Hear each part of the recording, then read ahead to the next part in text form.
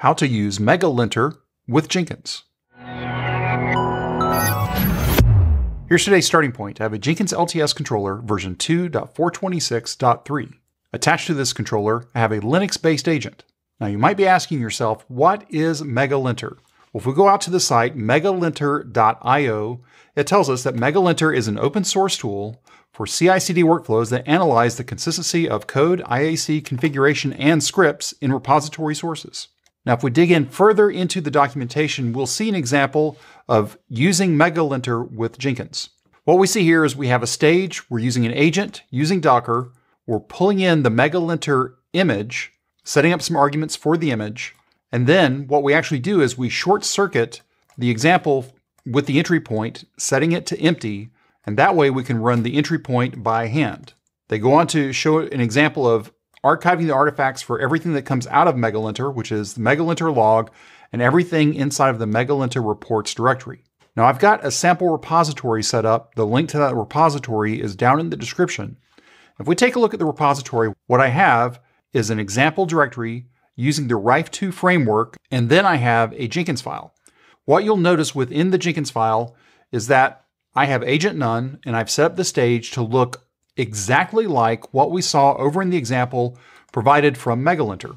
So I have an agent none, and then within the stage, I'm specifying the container image MegaLinter v7, passing in all the arguments. Notice how I'm setting the entry point to empty, and then within the step, I just run the entry point.sh. Now I've included the archive artifacts here for completeness, but in this video, we're not going to be taking a look at any of the output from that outside of when the job actually runs.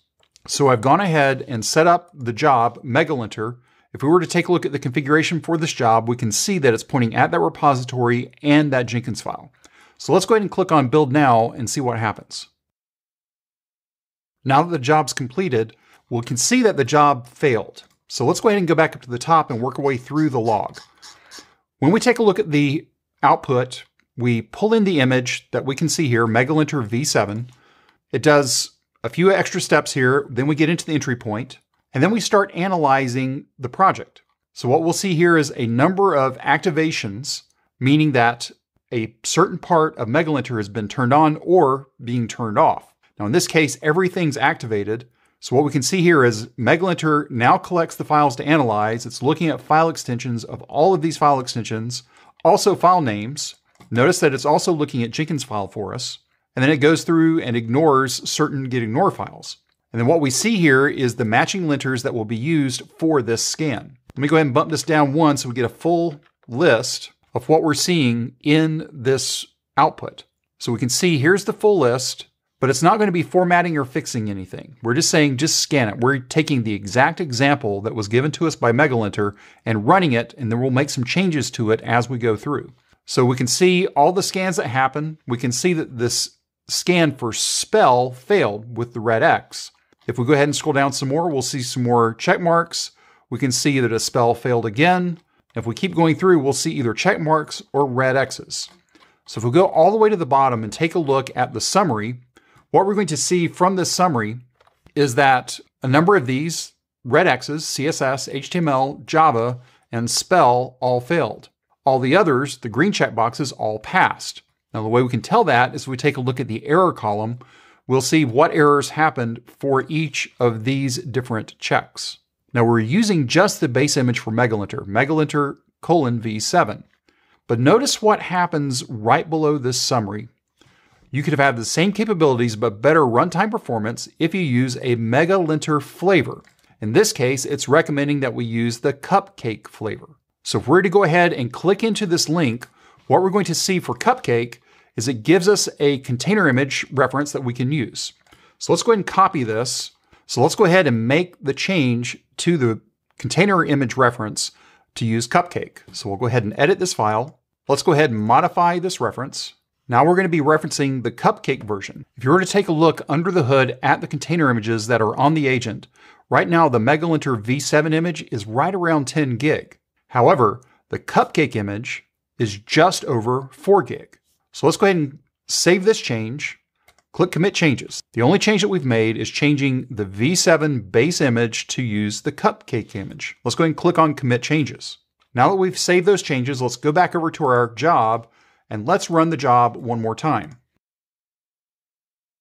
Now that the job finished again, we can see that we're not getting that same cupcake error that we saw in the first run because now we're using the cupcake image.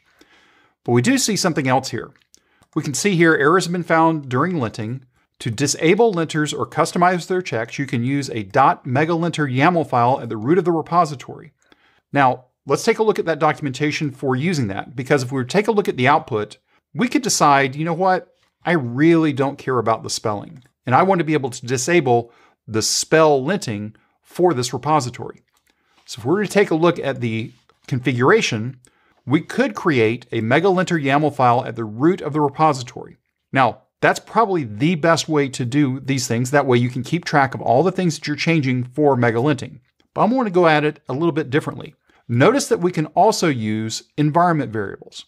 So since we can set environment variables within our Jenkins file, let's do that.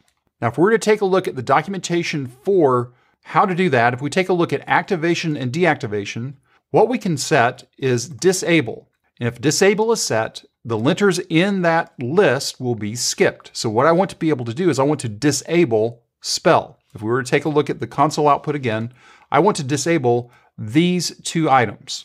So let's go ahead and go back over to our repository.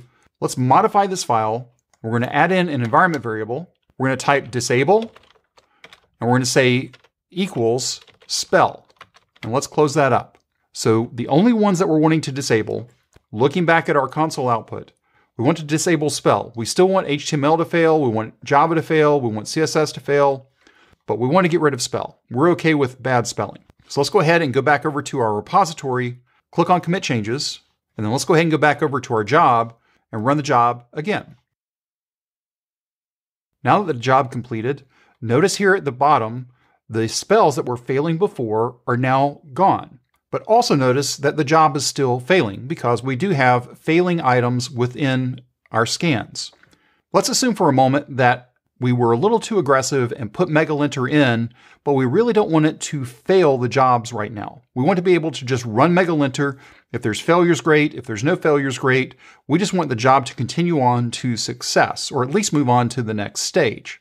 At this point, if we had more stages after this stage, the pipeline would fail. But what I want to be able to do is let this stage, whether there's errors or not, to continue on. The way that we can do that is by disabling the errors. Let's go back over to our documentation. If we were to take a look at common variables, what we can see here is there is a disables environment variable that we can add, and we can set it to true. By default, it's false. So by setting it to true, we'll tell it to exit with code 0 even if errors are detected. So let's go ahead and go back into our Jenkins file. We'll edit it. And let's modify our environment block to include disable_errors equals true. Let's go ahead and click on commit changes. And then let's go ahead and go back over to our job and run it one last time. Now, if we take a look at the output of this final table, what we can see is instead of red X's, we're getting exclamation points in a yellow triangle. And notice that it says successfully linted all files, but with ignored errors. So by specifying disable_errors equals to true, we changed it from a red X to a yellow exclamation point. And also notice that our job finished successfully. If we were to go back to the job and take a look at it, we can see here that the first three failed, and then this fourth run that we just finished actually succeeded. If you have any questions or comments, you can reach out to us on X @CloudBees. If this video was helpful to you, give us a thumbs up. And if you haven't subscribed to CloudBees TV yet, why not?